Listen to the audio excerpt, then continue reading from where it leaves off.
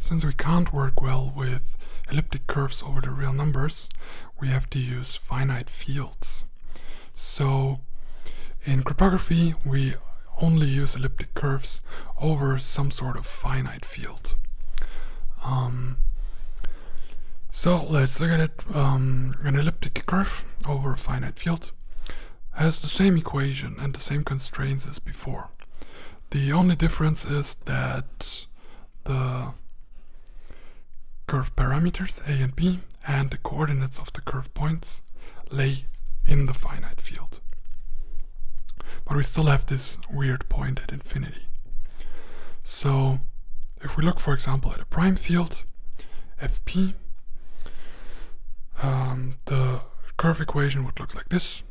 It's the same equation, just that the right-hand side is equivalent to the left-hand side, mod p. So an example curve could be this equation here, modulo 2503.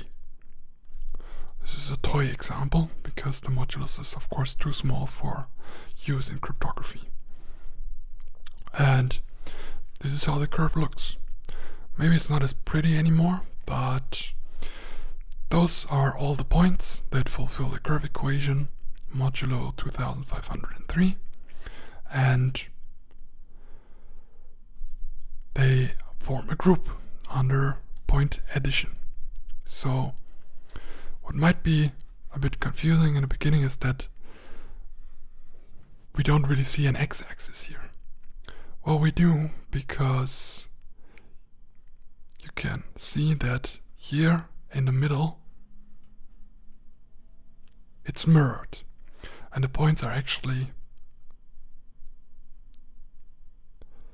mirrored on this imaginary x-axis here. That is because, well, you can think of this as the a point and this as a minus a, because this y value here, a, is the same as this y value minus a, which would be the modulus minus a. So actually all the formulas we have seen, all the equations, all the cases we have to calculate in point addition laws, that's all the same in the finite field.